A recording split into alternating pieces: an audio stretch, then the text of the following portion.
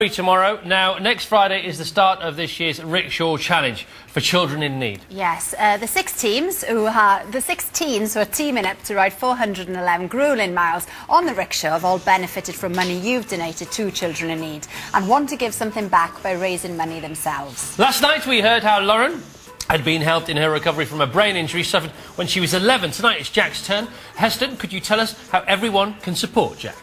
Well, to show your support, text the word TEAM to 70705. Messages will cost £5 plus your standard network charge, and £5 will go to children in need. Yes, you must ask the bill payer's permission before you text, and for full terms and conditions visit bbc.co.uk/The One Show. And you can also donate any amount you like by cheque. Send them to the Rickshaw Challenge, BBC Children in Need, PO Box 1000, London W12 7WJ, and please make them payable to BBC Children in Need. Here's Jack's story. Thank you, John.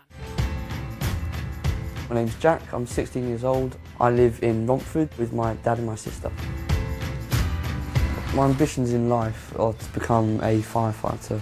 My dad's a firefighter, and so I sort of look up to him as my inspiration to do this job. I'm sure he'd do a fine job. I think sometimes he's more keen than I am. That's sort of my dream job to do. That's what I'd really love to do. When I was born, I was diagnosed with something called congenital nephrotic syndrome. 18 months old, both of my kidneys were removed, and I was put onto a dialysis machine. The day before my 4th birthday, I had my kidney transplant, and it's been good to me ever since. This is a picture of when Jack first got his dialysis machine. He must have only had that for a couple of days, and that's what basically kept him alive up until he had his transplant. Very happy baby. Since Jack was 12, he's participated at the British Transplant Games, which Children in Need supports. It's an annual event that promotes the health and well-being of people who've had transplants and raises awareness about organ donation.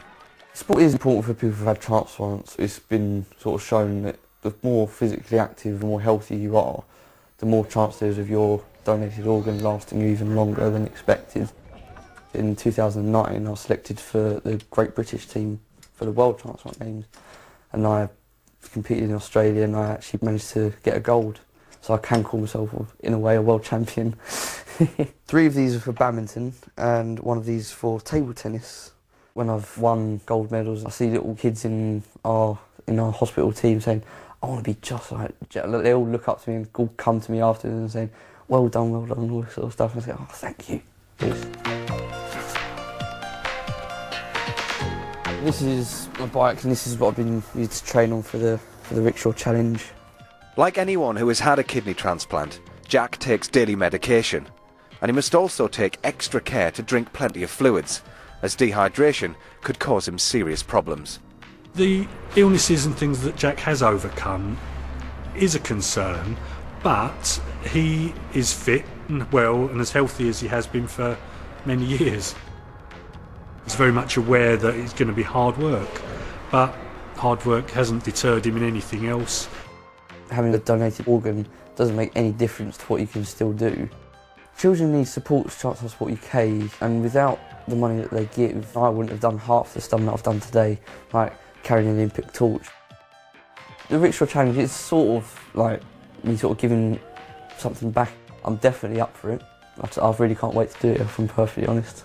He's up for it, the boy! He is up for it. So that was Jack, and he'll meet the other 4 next week. Thank you so much, Heston. Fantastical Food is on next Tuesday, Channel 4. Happy Christmas.